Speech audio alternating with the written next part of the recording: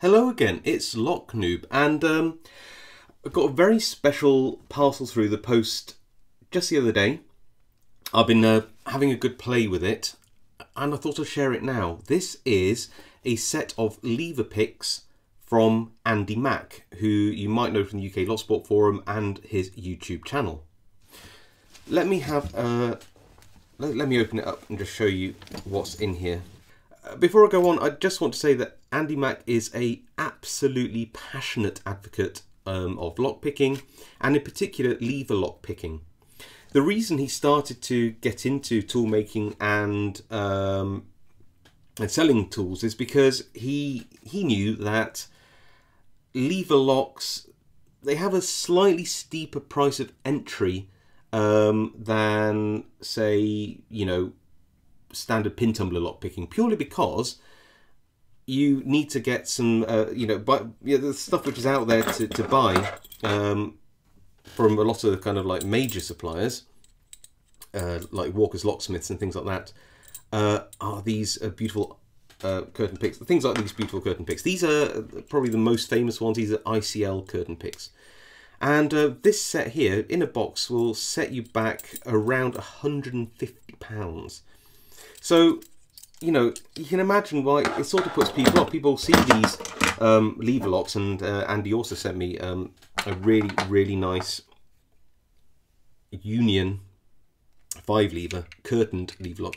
You see people see these and they want to get into them, but they just see the price of entry as a hurdle. So Andy makes tools which are of equal quality, equal I guess, how do you say, usability, but a bit cheaper. Also on his YouTube site, you'll know this at the present, he does 2 giveaways. So he does one giveaway each week for free, and the other one is a donation giveaway. So you donate to his channel, and you get put into a prize draw for that too. So he just keeps wanting to give back to the community. Anyway, without further ado, let's have a look at what he's provided here. And a set like this will set you back, with the case and everything, around £100. Clearly, if you want to inquire as to, how much for a smaller or a larger set, or a set which is similar with different specifications, whatever it is, obviously go to his website and inquire there. Okay, so we do have 2 sets of wires here. And why do we have 2 sets of wires? Well, it's because depending on which side of a lever lock you are picking depends on what handedness you need the lever wires to be. So we have, and it's very hard to say which ones are left-handed or right-handed, but I'm going to go face down. Which way is it pointing? So these, I will say, are right-handed picks. So if you are facing this way in this lock, the lever pack needs to be lifted this way. Okay, so normally this would be sort of the interior view. So if you wanted to pick the lock from the inside, then that would be the handedness of wire. If you have this, then obviously you'd be lifting this direction, and that would be trying to lift the hinge where the levers are hinged. And that wouldn't be very useful. So these ones are for picking the lever pack this side. So you have left-handed and right-handed levers, lever wires.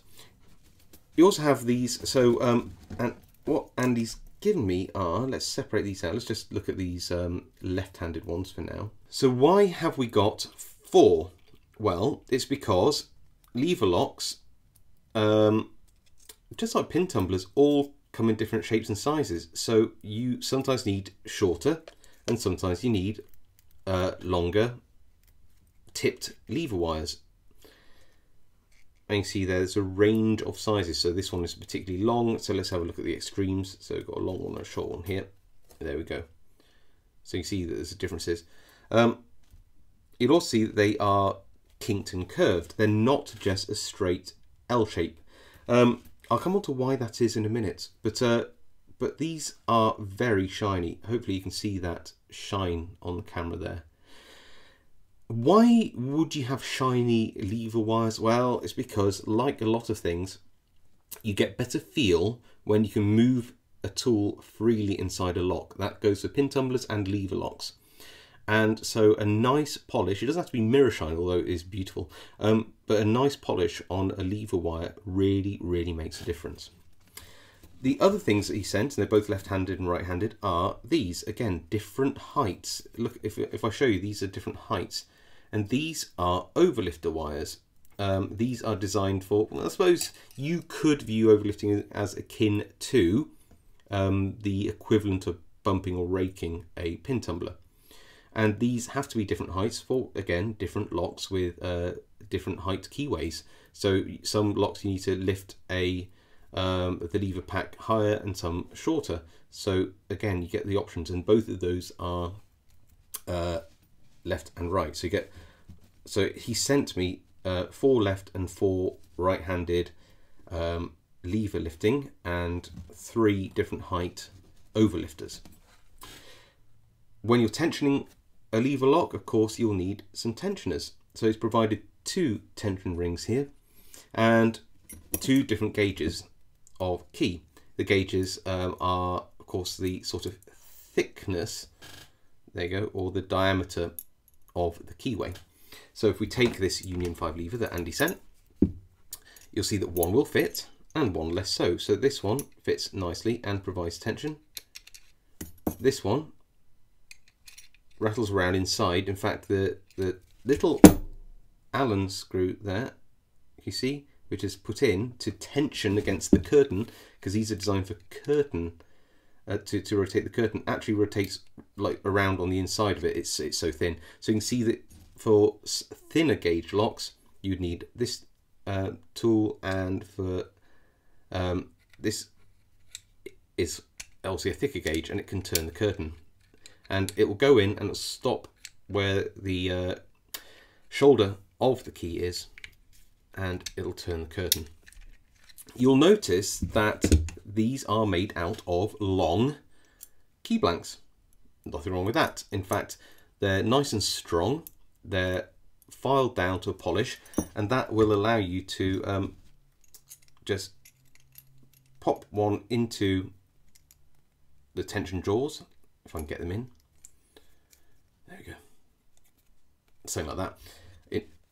And then because it's filed down, not only can you get tension on the lock, you can see that it gives you enough space between here and here to actually put the lever wire in.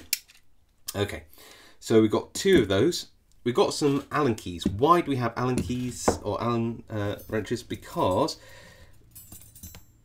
with the overlifter wires, which are designed sort of to use with your finger, the lever wires are he's provided 2 different types of a handle, both of which are tightened with grub screws. Now, clearly you all know that the wires are round. To get around that so that you can tension it in the handles, they're all ground flat on one side so that they can go in, and the little grub screws, the Allen screws, will be able to grip it so it won't twist as you're twisting the pick. So all in all, I've had a good play with these. I really have. I picked a few lever locks with them, and I would say I'm really, really, really pleased with this. Actually, I think that what Andy's managed to do here is provide a really high quality set of lever wires. Can you make them yourself? Yeah, of course you can. In fact, here's one which my friend, again for the UK Locksport Forum, Ratlock made, and they're all made just using music wire or similar. You can, but making them this well with this high polish does take some skill. Take for example those ICL picks. Now, one of the reasons why I don't use my ICL kit is because I bought it with some of the wires that come with it. Just look at these ones in comparison. These are unmodified, and they do cost you know, good money, these lever wires, but just look how they're finished. So you can see, and these are the same, I've got four of these wires, they're all the same. The tips are ground off, and you can see how they're burnt because the metal's changed. So they're ground off and not quenched properly. And they're actually quite sharp. There's no polish on them, so that they do feel rough in the lock. And just look at the angle here. Now, I said I'd come up to why there's a kink in these, and it's all to do with, well, it's easier to show you actually on the ICL curtain tensioners. These, by the way, are actually very good quality. Very expensive, but very good quality. I do like these, but they're not for people on a budget. They're really not. So the idea is these would go in, and these would also tension the curtain. If you look at this section here, that sort of is the same diameter as the curtain. So let's just assume that this is a profile inside the curtain, inside the lock. If you had a straight wire, it's got to get over this part of the curtain. And yes, I know that this is a tensioner, but again, pretend that this is a curtain inside the lock for now. And what you'd be seeing is you'd be seeing the pick inside. There we go. And you can see that there's a kink in the lever wire, so it can reach over the curtain, so it can pick the levers. Okay, really, really important. Now have a look at this one that came with the ICL kit, and you can see that it does do the same thing, but it's done it in a different way. Look at these lever wires here. These lever wires are bent at 90 degrees, so they go up and at 90 degrees, which means that if you look at the profile here, there is very little rise before you get to the lever wire. Well, there's a huge rise here. Why do they do that? Well, it's a lot easier just to bend it up and across than it is to bend it at a very high angle and then bend it across. This takes a little bit of skill. Look at the difference in finish that you're getting. This is a commercial out of the pack pick, and this is a hand finished lever wire. It's very, very obvious difference. Why does that make a difference? Well, one, the thickness of this is a little bit too thick, and two, when you're actually in the lock, this rise here, when you're getting to the front levers, can sometimes stop you from getting a lever very, very, very, very close to the outside of the lock. So if you imagine you're picking a lever which is really resting on this front plate, this rise actually sometimes pushes you away from that first lever. I don't like it. So when you look at how well finished Andy's picks are, he's really taken into consideration that that problem, and he's put some really smart angles on there. Going on to the tensioners, these are, well, they're just very, very, very functional. They're very usable. Are they as fancy as, say, something like the ICL curtain lever set? No. Do they work as well? Yes, they do. So I guess all what I'm saying is, if you're on a budget and you actually are more concerned about functionality as opposed to having the top of the range kit, these are absolutely perfect. What would I change? Nothing's absolutely perfect, and there's no point in giving an honest review to Andy if I don't provide some feedback based on my experience of these. Well, there really isn't much to say that I think that could be improved at all, truthfully. The only thing, maybe it's a personal preference, is and by the way, I don't know of any other manufacturer that does anything any better, really, but I don't like having to tighten and untighten lever wire handles with an Allen screw. I just find it sort of fiddly if I want to swap between wires and things like that. Now, you don't swap between wires very often, because if you're picking a lock, you're picking one at a time, but it'd be really nice if there's a way to develop something which has some kind of quick release, like a collet. A collet might work, some kind of collet system where you could just finger tighten something in the opposite direction to the the way that you would provide torque, so it would sort of self-tighten as you use it. That might be a an approach. I don't know. Okay. Other than that, and again, there's nothing to do with the actual lever wires. It'd be quite nice to have the case so that I could see the tips, because they actually slide all the way down inside. Good for protection, but not so good for selection. So it'd be good to be able to see the tips, and maybe, you know, the tension tools in a separate pocket, so you can just pull those out a little more easily. It's a very picky criticism, isn't it? And it's not really a criticism of the case, which is perfectly fine and perfectly functional, good quality, good stitching. But again, it's just some feedback based on my personal preferences. Your preferences may differ. So overall, yes, I'm very, very pleased with this kit. I think that the attention to detail and finish on the lever wires is absolutely superb. And because they are made by somebody who actually, you know, picks lever locks and knows what they're talking about, they, unlike these ICL lever wires, they're much easier to use. They just are smoother, better feedback. They allow you to get to you know, the first lever in the pack close to the lock. They slip underneath low-lying levers, under the bellies of those levers, really smoothly. So yeah, I'm super pleased. So Andy, thank you so much for this kit. It really is beautiful, and I will be using it actually. I will be using these lever wires in upcoming videos, because I, like Andy, want to promote a bit more lever picking out there. Okay, people like Andy are, you know, are providing lever wires and you know, lower cost tensioning kits. So I think now's a good time in locksport to be getting into lever lock picking.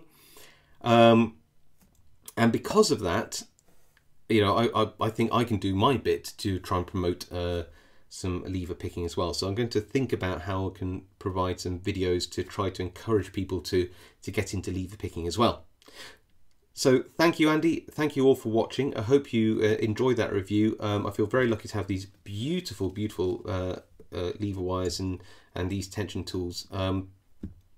Oh, I have to say though, if you do already have the ICL kit and you also don't really like the wires that come with it, Andy's work perfectly well with it as well. So don't feel that you know, Andy's lever wires are only for Andy's tensioners. No, you know, if you have the tensioners already, but you're finding you're not really using them because you bought the not very good lever wires that come with the kit, don't, you know, be disheartened. There is hope out there. You know, you just need better wires. Honestly, it's like a revelation to me when I was using better wires. It just made you a better picker. Crazy, but true. Okay, I think it's time for me to shut up, don't you? And I'm going to go. I will leave links for Andy Mack's website and also his channel all over the place for you to browse. I'll see you next time.